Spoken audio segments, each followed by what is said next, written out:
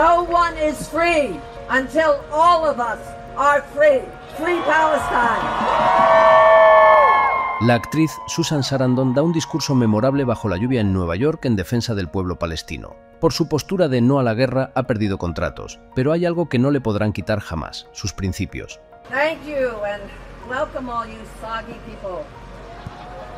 Napoleon said, and this is Napoleon Bonaparte, not the Napoleon Dynamite.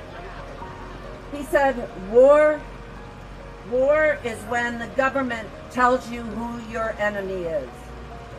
Revolution is when you figure it out for yourself. And we know who our enemy is. Our enemy is hate. Our enemy is racism. Our enemy is colonization. Our enemy is greed.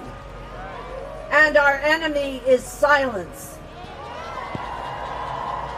The silence of those who look away when you see crushed children, starving babies, wailing mothers, fathers digging through the rubble to try to find their families.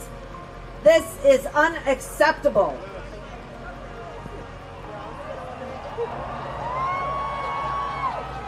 Now, disrupting the narrative of the powerful, fighting for justice can be lonely work.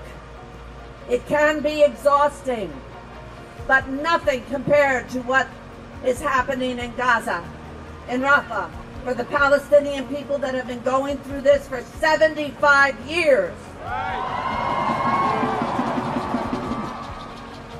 Speaking inconvenient truths can lose you your livelihood. It can lose you friends. It may lose you family.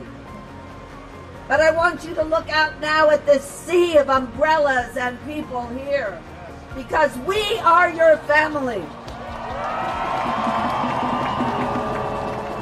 You are not alone.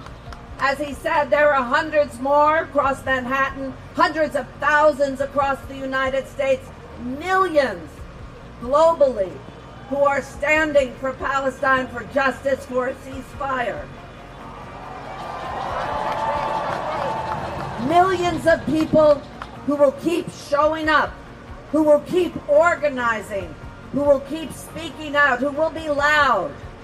And we must embrace each other and thank each other and encourage other people to be brave and come out for what will ultimately be proven to be on the right side of history.